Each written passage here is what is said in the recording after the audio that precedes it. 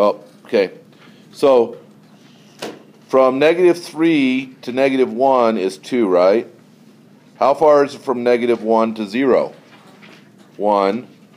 And how far is it from 0 to 3? 3.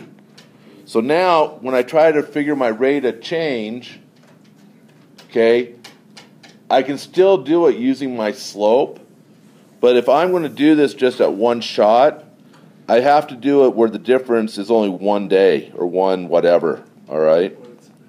So -5 to 1, -1 is how much?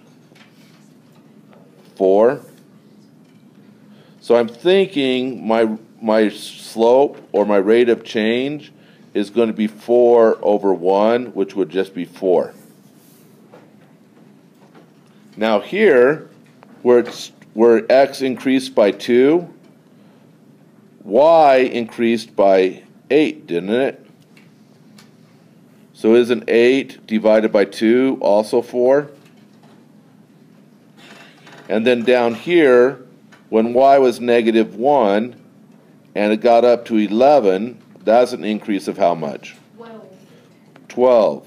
So what is 12 divided by 3? Because we had 3, so that would be 4, right? So our rate of change is going to be 4 no matter how we do that. We could also do it with our rise over run idea, right? So that would be y2 minus y1 over x2 minus x1. And so it doesn't matter which one we call which. So let's call the -3, x1, y1. And let's call this one, and it doesn't matter which other point I use, so I'm just going to the last one, call it x2, y2. Now I'm going to plug that into my formula. So what's y2? 11. y2 is 11 minus what is y1? -13 over what's x2? Minus what is x1? -3.